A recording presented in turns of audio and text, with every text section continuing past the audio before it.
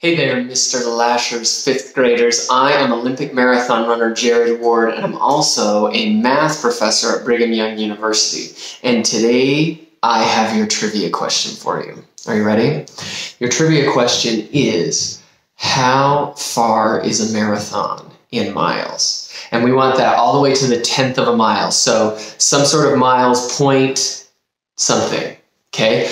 That's part one of your trivia question. Part two, because I'm a math professor, is to calculate what my marathon pace is in minutes per mile. So in the 2016 Olympics, I ran 2 hours, 11 minutes, and 30 seconds for the marathon. Can you calculate how fast I was running per mile on average? Good luck, you guys.